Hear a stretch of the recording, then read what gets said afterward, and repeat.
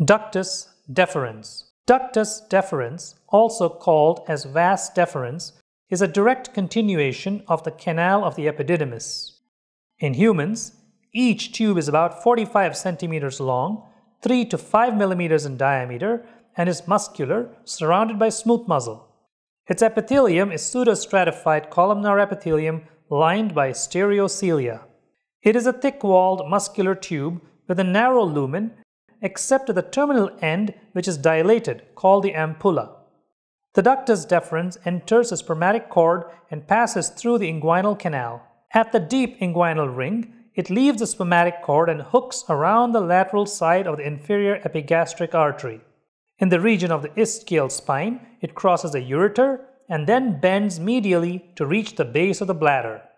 The part lying behind the bladder is dilated to form ampulla, and there is no intervening peritoneum between the bladder base and the ductus deferens. At the base of the prostate, it is joined by the duct of the seminal vesicle to form the ejaculatory duct. Ductus deferens contains fructose, which is nutritive to spermatozoa, and receives innervation primarily from sympathetic nerves of the hypogastric plexus and parasympathetic nerves of the pelvic plexus. Arterial supply. Ductus deferens is supplied by artery to ductus deferens, a branch of superior vesical artery. Occasionally, artery to ductus deferens may arise from the inferior vesical artery. Histology. The wall of the vas or ductus deferens consists of 3 layers. The outer layer is made of connective tissue, whereas the middle layer is comprised of smooth muscle. An inner mucosal layer is also present. The muscular layer of the vas or ductus deferens consists of 3 layers: an inner longitudinal layer, a thick intermediate circular layer, and outer longitudinal layer. These layers are innervated by the sympathetic nervous system. The vas or ductus deferens consists of an inner epithelial lining with supportive lamina propria. The epithelium lining the vas or ductus deferens is pseudostratified columnar epithelium and is very similar to the epithelium seen in the epididymis. This inner layer is comprised of longitudinal folds which allows the vas deferens to expand during ejaculation. Embryology. The vas deferens develops from the mesonephric or Wolffian ducts. These ducts are derived from the mesoderm, the middle layer of one of the 3 primary germ layers in the embryo. The other 2 layers are the ectoderm and the endoderm.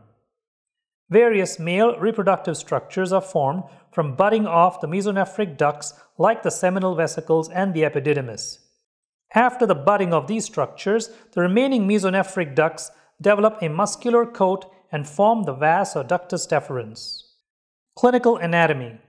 The vas deferens may be obstructed or it may be completely absent in a condition known as congenital absence of the vas deferens, a potential feature of cystic fibrosis causing male infertility. Acquired obstructions can occur due to infections. To treat these causes of male infertility, sperm can be harvested by testicular sperm extraction, TESE, and microsurgical epididymal sperm aspiration, MESA, or other methods of collecting sperm cells directly from the testicle or epididymis. Vasectomy. The vas deferens can be easily palpated between the testes and the superficial inguinal ring because it has a thick, smooth muscle wall. A useful method of male sterilization or contraception is a vasectomy. The procedure involves an incision in the superior aspect of the scrotum and ligation or excision of the vas deferens. This prevents transportation of the spermatozoa to the ejaculatory duct and results in the absence of spermatozoa in the ejaculate. The spermatozoa then degenerate in the epididymis and proximal portion of the vas or ductus deferens. Reversal of a vasectomy is usually successful if the patient is less than 30 years of age and also underwent the vasectomy operation less than 7 years ago. Reversal occurs by reattaching the ends of the ligated or excised ductus deferens with the aid of an operating microscope.